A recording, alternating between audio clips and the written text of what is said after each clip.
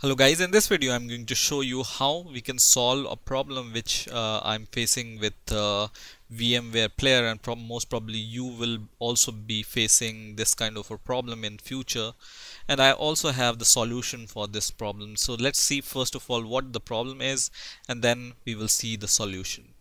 So for example, I want to open or play my virtual machine. For example, this is my Ubuntu, and I will just hit play button, and I will expect it to start normally, but what happens is it's showing me some error. So we will see what this error is in some seconds, and you can see this error is coming here, and error says that failed to lock the file, cannot open disk this, and module disk power on failed. So I searched on internet, and then I found a solution for this, and I'm going to show you how you can solve this problem. Okay, so first of all, what you need to do is you need to search for this virtual machine wherever your virtual machine is created.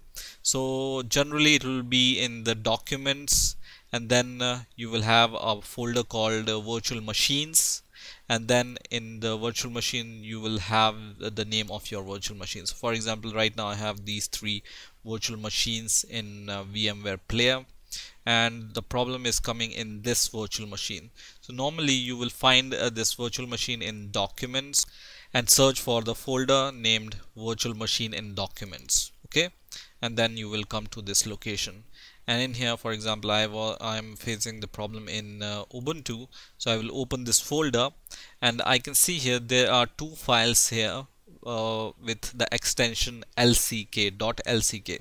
So you need to select both these folders with .lck extension. So this .lck and this .lck extension, and what I'm going to do is I'm going to just delete them. So just delete .lck extension, and then I will just click OK here, and I will try to play my Ubuntu once again virtual machine, and this time most probably my virtual machine will run. So hopefully this will solve the problem, and I can see that my virtual machine is starting now, right?